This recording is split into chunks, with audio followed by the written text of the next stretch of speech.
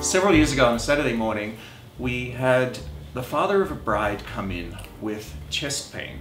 He was very stressed about the wedding, and it turned out that he had had a heart attack and was having a heart attack at the time. And we had to admit him to hospital and keep him on a heart monitor. He was very upset that he wouldn't be able to walk his daughter down the aisle.